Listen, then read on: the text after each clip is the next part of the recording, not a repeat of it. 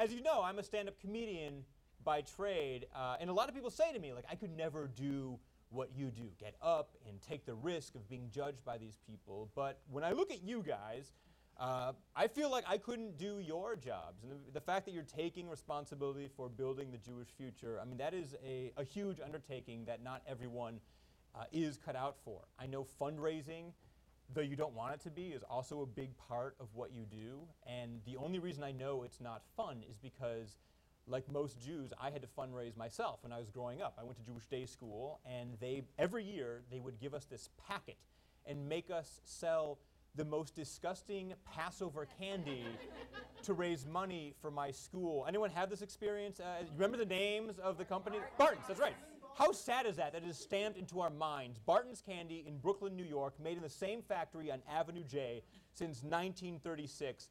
Last health inspection, 1935. It is, and that's their motto, is Barton's, the candy that tastes like Brooklyn. And it does.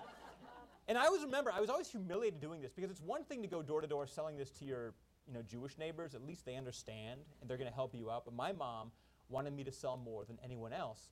So she made me go to my non-Jewish neighbors as well. And that's just awful. I mean, trying to push this on those people. They were so nice about it. I would ring the bell, and she's like, hello. And I'm like, hi, I'm selling candy to raise money for my school. She's like, oh, well, I'd be happy to help out. I bought Girl Scout cookies last week.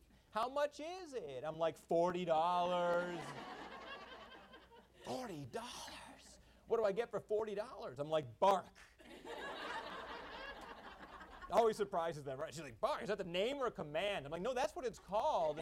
It's like tree bark, except it's dipped in chocolate. It's got almonds. She's like, is it good? I'm like, I don't know. I'm allergic to nuts. I get a rash. She's like, you have anything cheaper? I said, yes, for $36, you can get a can with 2 macaroons.